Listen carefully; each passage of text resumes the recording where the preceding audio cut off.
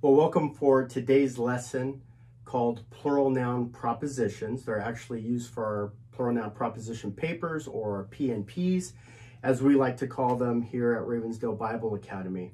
We believe that our Plural Noun Proposition papers are absolutely essential for our students to develop their reading comprehension, their critical thinking skills, how they can clearly and concisely communicate their points of view, and really just the process of learning itself. And so we try to implement plural noun proposition papers in almost everything that we do. And so this is absolutely essential that you understand this process. And so plural noun proposition papers begins with, well, how do you determine your plural noun proposition? Well, what is a plural noun proposition? Real quick, if you haven't seen the introduction video, here's an example. We're looking at nouns, right? You know, clues, insights, secrets, instructions. We want to make a couple different points, and so it becomes a plural, right? 3 clues, 8 insights, 4 secrets, 5 critical instructions, 4 instructions.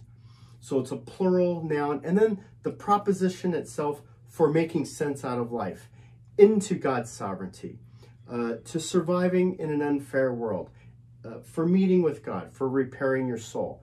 And so you put it together, and you see some examples here, 3 clues for making sense out of life.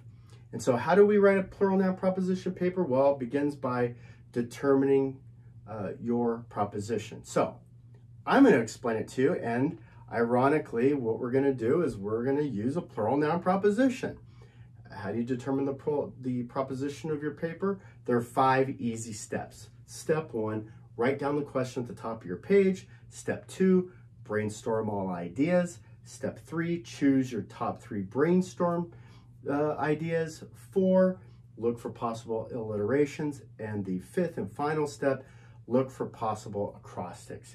Do you see how simple that is? Do you see how right away, before I'm even finished, you know what my 5 points are? You know where I'm going, and you have a really good outline to take notes so that you understand what I'm saying, my speech, my lesson, my lecture, my sermon. And so that's how we use a plural noun proposition to get going, and we do this while we teach as well. And so the first step we want to teach you is brainstorming, and some people call it clustering, and this is where you throw your ideas on the paper.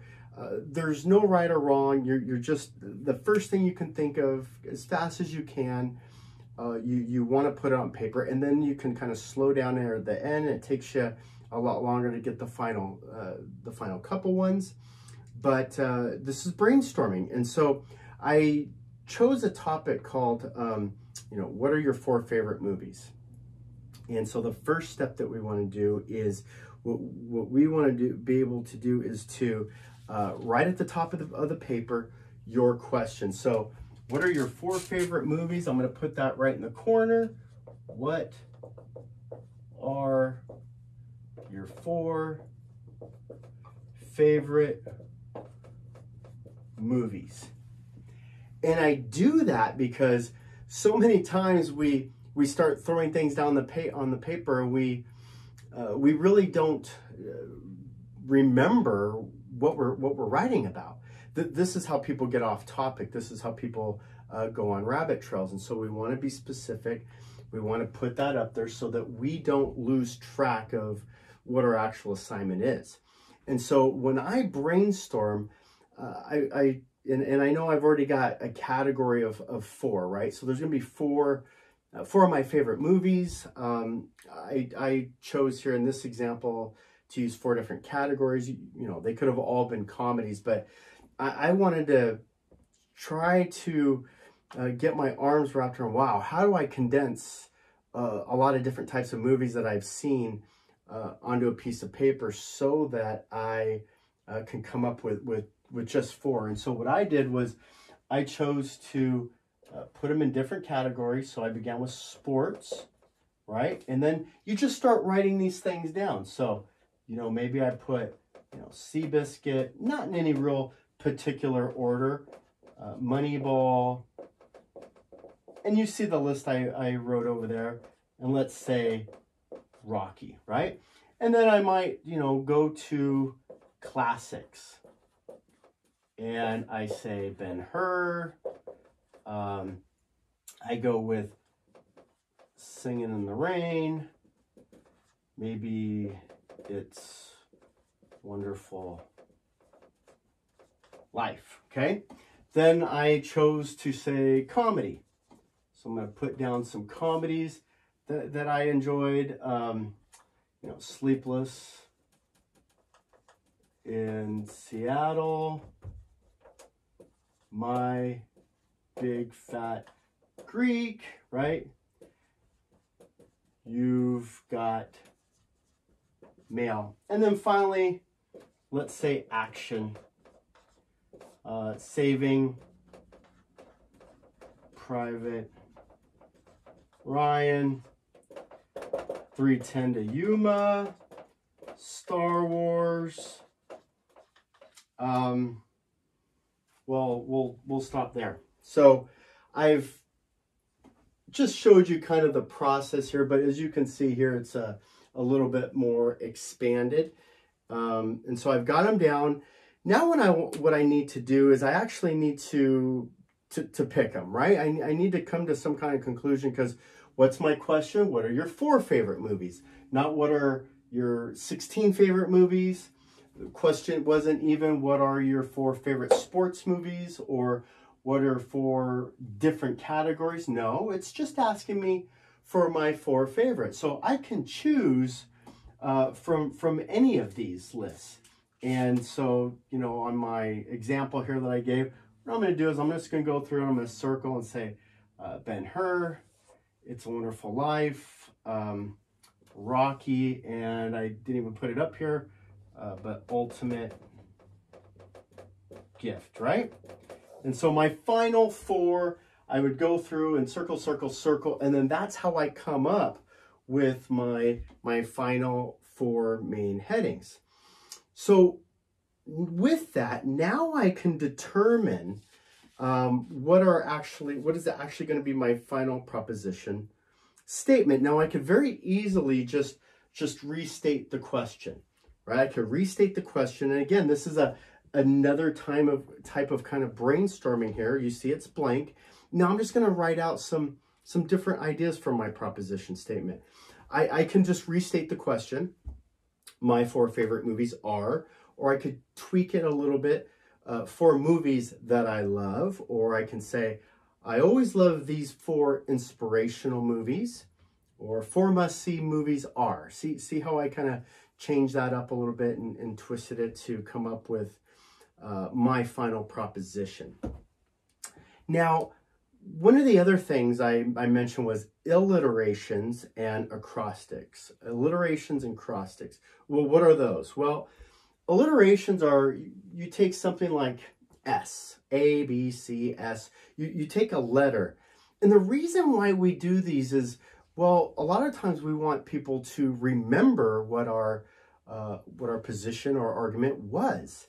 And so if there's a nice way that we can help them memorize, where they walk away and they go, well, his favorite movies were, I can't remember exactly what his favorite movies are, because they were, you know, Rocky, they were Ultimate Gift, Ben-Hur, It's a Wonderful Life, kind of all over the place.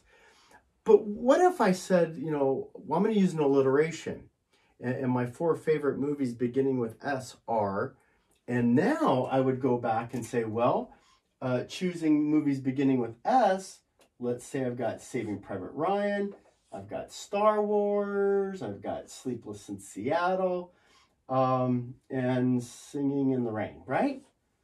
So these all began with S. I've got 4 of them. Hey, I'm gonna choose those. So my alliteration, my 4 favorite movies, all beginning with S, were ... Second way is acrostic. And a lot of times what I like to do, I don't think this is a very good one, a stretching here, right? Movie stars.